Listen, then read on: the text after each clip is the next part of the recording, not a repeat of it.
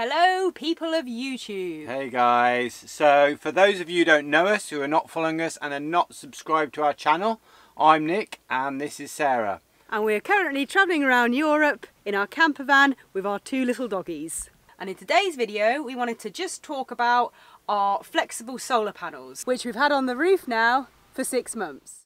We've got a 100-watt solar panel on the roof, a simple MPPT charge controller, and the battery we've got a 110 amp hour deep cycle lead acid battery. So we just thought we would talk about how we've found these flexible solar panels 6 months in, tell you how we went about attaching it to our roof and how it's been performing over the last 6 months. To start with, when looking at a solar panel setup, you've got the choice between flexi and rigid.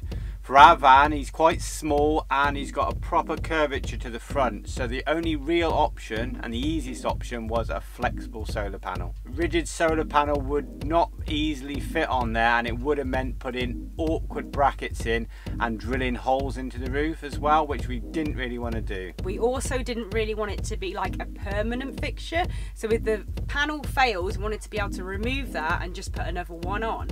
So we came up with the solution of gluing bolts to the roof. The bolts we're talking about are actually chair feet, the bits that screw into the bottom of chair legs.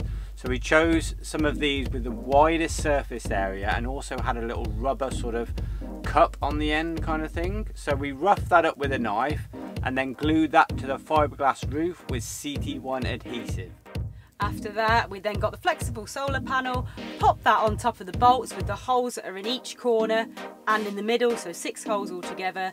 This way, that leaves a small gap, an air gap kind of thing, underneath the panel, between the panel and the roof. Then, to stop the wind getting underneath the panel, we used Gorilla Tape all the way around the outside of the panel, and that seemed to do the job, because 6 months later, the panel hasn't moved, the tape hasn't come off, and we've had no issues whatsoever. We're a little bit worried about these bolts going rusty on the roof, but we just applied a little bit of Vaseline to each bolt and washer, and it's been completely fine. We only actually did this once as well, and there's been no signs of rust. So although we had a way of attaching the solar panel to the roof without drilling holes, we still had the issue of the cables. We needed to get those from the outside of the van to the inside of the van. For this, we're lucky enough, or unlucky enough, that there was actually a crack and a small hole in the sunroof.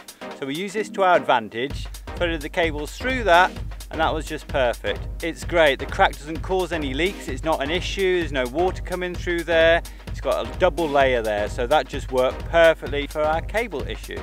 Unfortunately, if you don't have a crack in your van, then you will have to think of another way. So like we said, we've been travelling around Europe over the last 6 months and we've had some very hot temperatures. We've done it over the hottest time of the year. We've parked in the sun a lot of the time because we do want the energy that the solar panel brings in.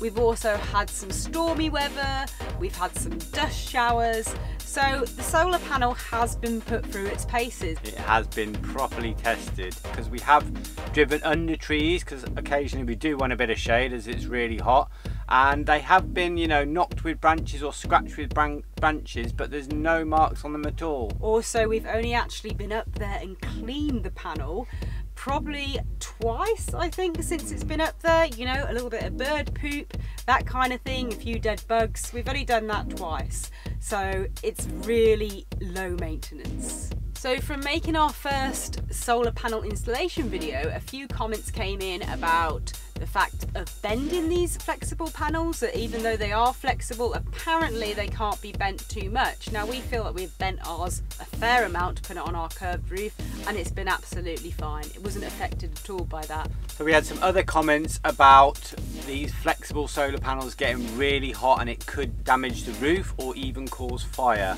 That is one great thing about that little air gap. So yeah, that little pocket of air helps to kind of protect the roof. Now we can't comment on if we'd actually just stuck that flat to the roof because we haven't done that, but what we've done has worked perfectly. Yeah, I mean, I kind of feel with these flexible panels, they are the purpose of them is to be able to be silliflexed or completely stuck to a flat roof. I feel like that's why they're made in this way. Why else, yeah. Yeah, but again, we don't know because we haven't done it that way, so I'm not sure if that's good or if that's not good. Regarding the performance of the panel, now from what we've researched, the rigid panels are generally going to work better than the flexible.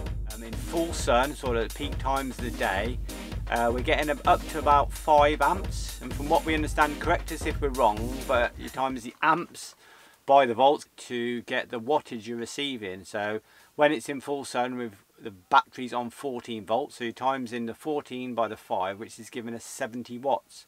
And from what we've researched, this is about right, because with a 100-watt solar panel, you're always going to lose some through the cables, through the charge controller and all that. So 70 watts is about right, and this hasn't changed. Yeah, that's remained, it's been a constant thing, so it hasn't deteriorated over the last 6 months, which is great. And even on overcast days, you're still pulling in a little bit of power. So that's great. So even when the weather's bad, you know, you're still charging up the battery slowly. So our final thoughts on the flexible panel after 6 months. Do we think they are good? Do we think they're worth it? And we would say yes. We would have gone for a rigid one if we could have fit it on our roof. We generally think they are just more robust, they're going to last longer and probably bring in a little bit more power. But if you don't have the option, then and you want a really simple setup, then these flexible ones, in our opinion, are pretty good. Final thing to mention, solar panel on the roof isn't the only one we have. We do have a fantastic little 24-volt fold-out panel, which is really, really useful.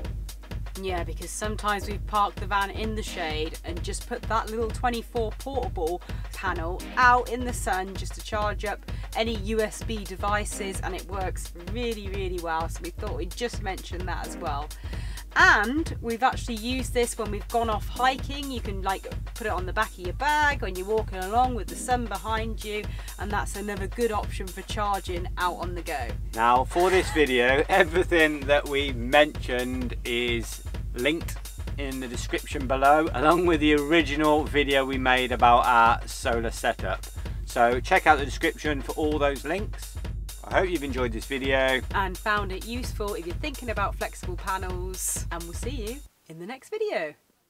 Thanks for watching, hope you enjoyed the video. If you did, please give us a thumbs up and hit that like button below. If you haven't subscribed to our channel, then please do, and keep the comments coming because we absolutely love to hear from you. And we'll see you in the next video.